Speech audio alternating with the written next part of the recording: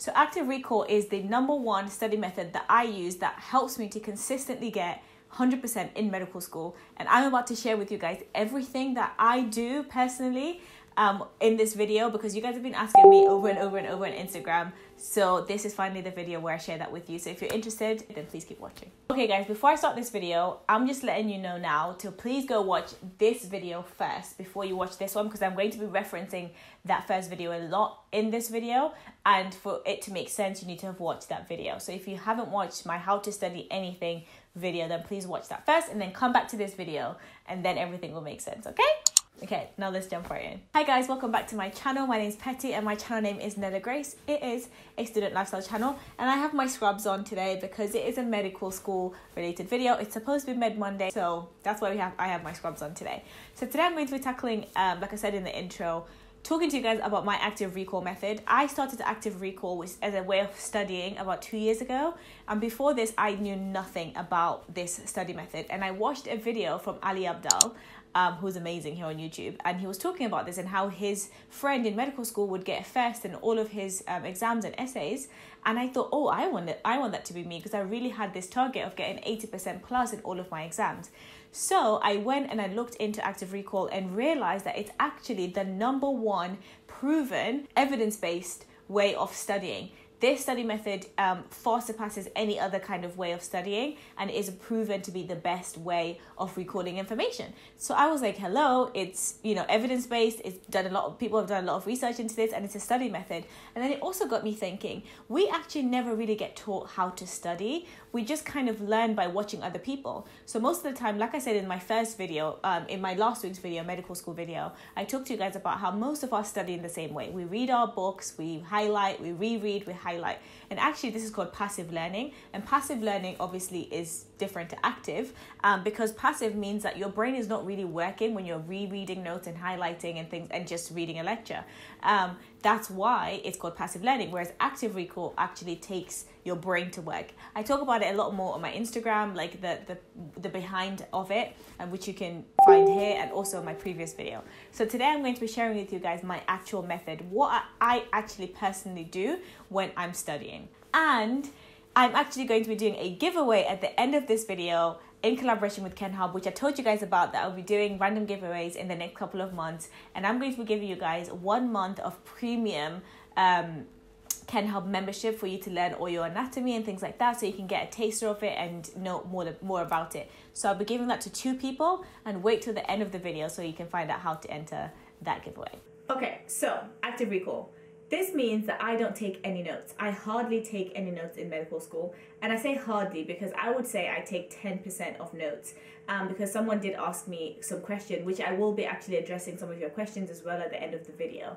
Someone asked me on Instagram, they were like, do you mean you don't take any notes at all? And I do take maybe about, I would say about 10% of notes. These are things that I need, and I'll put a little side thing here so you can see the kind of notes that I take. So if it's any kind of figures or equations or things like that I might not be able to learn off the bat, or I can learn off the bat but I just want to have it written down so I can refer back to it just to make sure, then maybe I'll take notes with things like that. But for the most part, I do not take notes. What I do is take questions and ask questions. So this goes into what I do. So the first thing that I do when I'm studying, at the beginning of every module, when it comes to active recall, if you want it to work, you have to be organized and you have to be a planner. So at the beginning of every module, which is actually quite great because I've just started my module this week, so I can actually be telling you guys as I'm doing this live, is I go in and I go over and I look over my modules, what I'll be studying, how much material there is, the content there is, and I do my equation, which I talked to you guys about in this video here, which you can go check out as well. I do that equation to kind of tell me how much work I need to be doing a day, because a lot of you were also asking, you know, how do you make sure you go through all the material? What if you have so many materials? And the reason why you might have too much work in a day is because you're not being organized and you're not starting early. So I make sure that I have my time management and all of my things planned out, so I know exactly what work I'm doing every day. And I've never had to do more than about 3 lectures a day all throughout my medical school. And I know some of you will say, well, I have 4 lectures a day, I have 5 lectures a day. And again, if you go watch this video, it will show you that not everything that you learn is important for your exam, so you need to know that. And I won't go into detail on that, you can go watch that video. So what I do is, before the exam, before the lecture, this is optional. I don't always do this, but you can do this. I will go over and I will just read over the lecture, literally just a skim read, just kind of get all myself oriented over the lectures that are going to be the next day. So if I have 3 lectures the next day, I might spend about an hour and a half to 2 hours reading through the lecture slowly, but you know, not super slowly, just kind of get myself oriented with the lecture. That way, when the lecture is actually happening the next day, it's not the first time I'm going through the material. This is very important because the thing with active recall, you need to be able to familiarize yourself with the information as much as possible, so you're not having to reread and rewrite your notes and things like that. And the more you kind of read over a material, the more you're going to retain something. Your retention exponentially increases after the second time you read something. Again, that's evidence-based. So what I do is, I will just skim over, like I said, read over, get myself oriented with the lecture. Then the day of the lecture comes. During the lecture, guys, especially when we're online learning, this is such a life hack, because online we tend to be in our beds, we just log on to Teams or to Mood or whatever it is that you're using for your online lectures, and then you just probably fall asleep, right? Where your teachers are like, hello, are you there? And you're not there. But if you do this, this will actually help you to be present in your lectures. And that is taking questions while you are doing the lecture. So active recall basically means questions, question and answering. You're answering questions. So the only notes that I take is questions during the lecture. So while the lecture is happening, how I phrase my questions is the topic of each slide, I make that into a question. So usually each slide in a lecture will have a heading that says something about that lecture.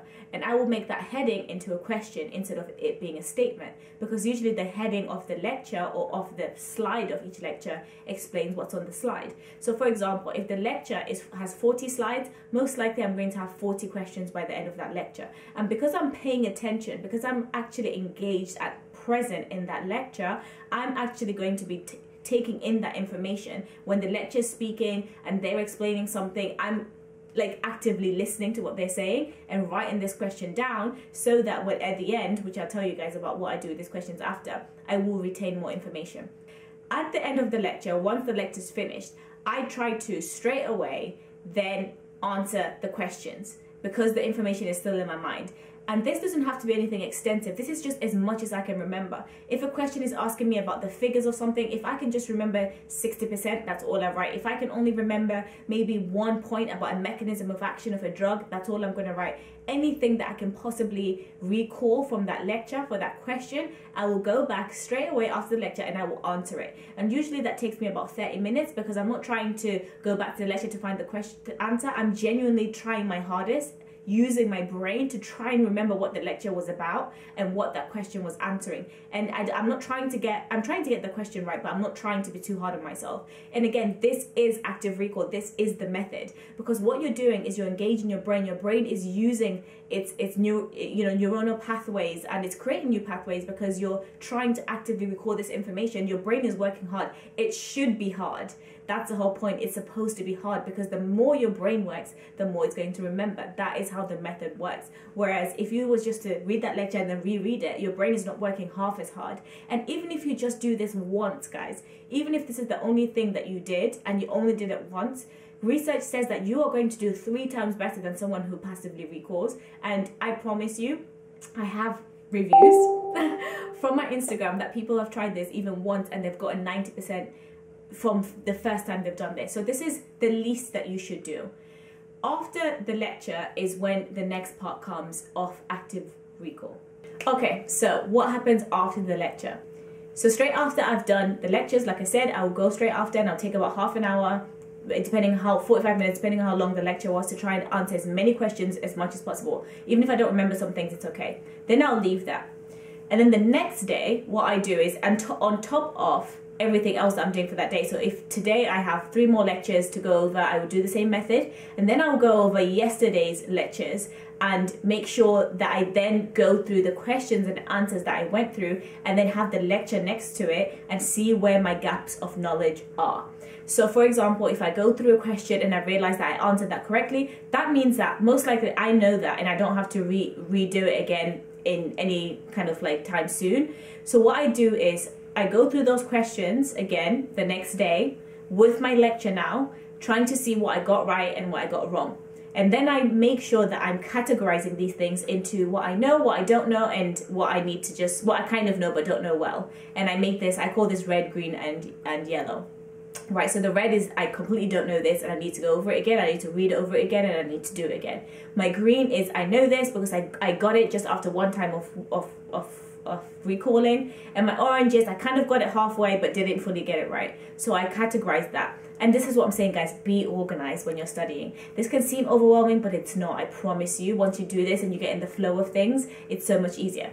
What I then do is I will just highlight the questions in the red or the green or the yellow, so that the next time I'm going through them, I'm only going through the red, most likely, because the green, I know that I've already gone through that. And this is called the spaced repetition method. This is a whole new video by itself. I have an Instagram post about it that you can go see, but I won't go into detail about that. So I do basically spaced repetition on the questions, starting with the ones that I got wrong, red. I will always go over them the next day until they're green. And if they're green, I'll take about a week to go over them. And if they're orange, I'll take about 3 days to go over them. Again, spaced repetition, you can Google it, and I will do a whole new video about that. That is how I do my main bulk of active recall. Other methods that I do about active recall is using the material from my university. So my university gives us lectures, seminars, tutorials, and also questions, like exam questions. And when I mean exam questions, they're basically a list of questions. Depending on how big the module is, it can be 100 to 150 questions to 50 questions. And these are the questions of which our exams are based on. So, and again, they're questions. So what I do, again, is I go over those questions sometimes in order for me to try and answer them using the knowledge that I already have, because I know the knowledge from going through my lectures. And I will use those questions as a way of trying to recall information and trying to answer as much as possible. I also have something called a tutorial, which is basically a case study. So we get a case, a full case, and then we get questions with the case, and I will go over those questions and try and answer as much as possible from what I remember from my lectures, from reading my books, whatever it is that I'm doing. So everything that I do to study is a question and answer method. You can do this with flashcards. You can make flashcards. Instead of writing your questions on the computer, you can write them onto flashcards and have the answer on the other side. So you're constantly asking yourself a question and then answering it on the other side. This is how it works. And then some of you are going to ask, well, what about other material? Do you read books? Do you do other things? And the question is yes. So I read books when I'm trying to answer questions the second time. So for example, if I have my orange questions or my red questions from the first time I went over something, and maybe I don't know it, or even my green questions, if I want to have a little bit more detail on a question, a little bit more understanding on a question, because maybe there's some physiology that I don't understand, then I will go into extra material. I'll go into books, I'll go into apps, I'll go into whatever, materials that I want to use in order for me to gain that extra information. That's the only time I read extra information, or our recommended textbooks. So I only read the recommended textbooks from the lecturers of that module to get that extra information if I want to understand something more. If I don't need to understand something more, then I'm not wasting my time reading books to pass exams, because I already know I'm going to pass the exam because I've read the information and I know it, right? I can read my books during my summer, during my own time, in order for me to get extra information just because I want to learn, not because I want to pass the exam. So that is what is studying smart, not studying hard. So yeah. Okay guys, so the rest of this video, I'm going to be answering your questions, but also continuing to tell you guys about my method while answering your questions, because I think it's a really easier way of me doing it, so that I make sure that I am answering the things that you wanted to know. So I asked you guys on Instagram what questions you had for me about my active recall method. So I'm just going to go through the questions, about 3 or 4, to answer as much as I can. So Tasha Tasha200 asked, what do you do to catch up when you are behind lectures on active recall? So I try not to be behind on lectures, because again, it's just a recipe for disaster. But life happens and some things happen, and it just means that I have to plug it into my formula of productivity. Just means I have to do more lectures on some days than others, but I try not to miss too much so that I don't get too behind.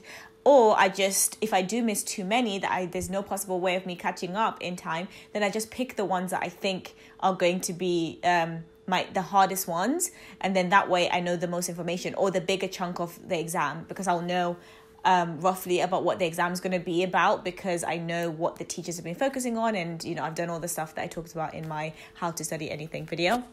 So that is what I would do. What's asked, I love your active recall method, but how do you prepare for practical exams? So if it's a practical, you usually get given the practical sheet, right? Like what you're going to be doing that day. So what I would do is I'll just learn the practical, maybe ask, again, you could still make questions on the practical. Like if it's a chemistry practical, then you might ask yourself, what chemical needs to be added to what chemical to make what compound, what element is needed to do, or what step goes first, or write down the steps for this thing that you're doing, so that kind of thing. So make questions that are related to whatever it is that you're doing.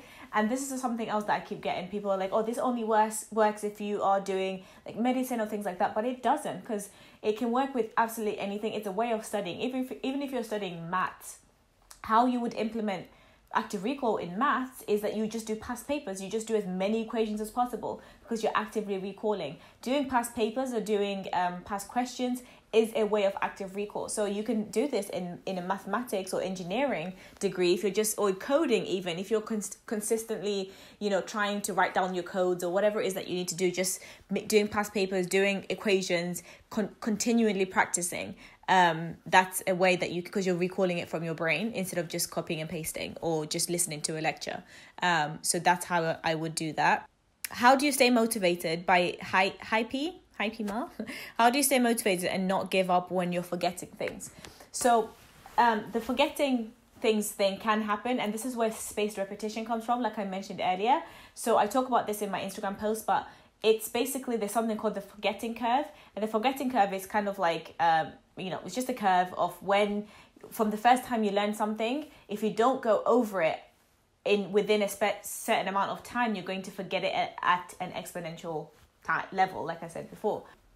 Yeah, so in order for you to not forget, you need to do spaced repetition. You need to go over the things that you're learning in incremental time space. So that's what I would do to not forget something. And if you keep forgetting it, then maybe you need to try a different method of the recall. Maybe if you were doing questions, you need to do flashcards. Maybe you need to do past papers. Maybe you need to do something a bit different, but that is still active recalling. So that's what I would do. Rabba Abo asks, how long before your exams can you implement this being active recall? How would you ensure that? How would you ensure that you implement? I start active recall right at the beginning of a module. I'm studying from the first day or even the day before my module starts. I am starting to study and go over the things that I'm going over. If I'm doing it the day before, if I'm doing it the day off, then I'm starting the same day, because it's not going to take me that long, because again, I know how much work I need to do per day. So 4 or 5 hours a day, maybe 6 of studying, and it's not going to, so I start doing it at the beginning basically. And then maybe towards the end, I might switch it up. So instead of doing question and answers, my own questions and answers, I might go over, like I said before, past papers instead. I would do that. I don't make flashcards anymore personally because my method works for me, but whatever. So towards the exam, I might start doing different types of active recall, or I'll just focus on the questions that I've been struggling to remember. So that might be my red or orange questions. Those are the things that I might go over a lot more. Do you active recall every day? I find it difficult to revise and study new material every day at the same time. I do active recall every day. Try it first and then let me know how you feel, because the new information, the reason why you probably find it difficult to study new information every day is because your study method doesn't work. It's because you're trying to read new information and then reread it and maybe highlight it and whatever it is you're doing. So you're just packing in information, but you're not actually knowing that you're retaining it and recalling it. So I would say try the active recall method and then see if you're not remembering the information. And if you're not remembering the information, then maybe there's something else to do with your actual lifestyle. Little things that you don't even realize can change how you retain your memory and your memory capacity. This can be the foods that you're eating. This can be your sleep. Are you sleeping well? The time that you're studying, to do with your hormones, maybe you need to be studying early in the morning. Things like that really can make a difference when it comes to actual study. So I would take also the study lifestyle as a holistic lifestyle, not just a side thing. So that's what I would say. So that's basically everything about my study method, guys. I'm sure you all have a lot of questions still that I haven't answered. And if you do, comment them down below and I'll try and do maybe a Q&A, a separate actual Q&A video and how I do this, because it can be a lot. Like, and I'm only covering, you know, parts of what I do. I covered as much as I can, but it can vary and things like that. Maybe I'll do a study with me session as well. If you do like the idea of me doing a study session with you where I do my active recall method, then thumbs up this video and I will try and do that as well, or just comment down below and let me know. But that is basically it. And without further ado, we're going to go into the giveaway now, guys, because I have something for you for watching till the end, because you guys are my ride or dies. So, giveaway. You guys know that I have been working or started to work with KenHub. KenHub I've used for years and years and years for anatomy, because I know anatomy is the thing that people struggle with the most in medical school. But I not only use it for anatomy, I use it for medical imaging, for like CTs and x-rays and stuff. And also it would be helpful for you because they also have histology on there. And it's just amazing. Go what, you know, I talk about it a lot on my previous video, like I said before. And yeah, so I want to be giving 2 of you guys 1 month premium membership to KenHub so you can get familiar with what it is and see how amazing it is. And the rules are very, very simple. All you need to do is to be a follower, obviously be a subscriber, which you are if you watched it this far, because I know you are a ride or die. And if you're not, just subscribe to my channel and also follow me on Instagram, because what I need you to do in order for you to enter is to go to this post on my Instagram, this post, share it on your story, and then tag me when you share. And that way I know who you are, because if you share it without tagging me, I won't see it. So make sure that you tag me, or if you have a private account, tag me, share it, and then send me a screenshot, because then I'll know that you've actually shared it. So that's all you have to do. Be a follower of me from here, it's YouTube, and also on Instagram. Go to this post, reshare this post on your story, and tag me when you reshare so I can see it as well. And it's open internationally. Even if you already have a KenHub account, a basic one, it's okay. We can upgrade you into the premium because it's a premium giveaway. It's open to everyone, no matter where you are in the world, as long as you've got internet and you can go onto the KenHub website. It's open to you too. And I'll be giving away 2 of those for this giveaway. And this is going to be open for 1 week. So from this day till 7 days from now, this giveaway will be closed, and it's only open to you guys on YouTube, because people in the gram are not going to know about it. So that's fun. I think that is everything that I wanted to say about the giveaway. If you have any questions about the giveaway, let me know below. If you don't have Instagram, then I'm sorry, sis. Can't help you. Get an Instagram. I don't know what to tell you. Otherwise, guys, that is it for this video. I know it's been a long video, but thank you for watching it this far. If you have questions about studying, my study method, please go watch my playlist. This is all my study tips and my study hacks that will really, really help you in order for you to do your best in anything that you're studying, not just medical school. Otherwise, thank you so much for watching, and I'll see you guys in my next video. And that's it. Bye.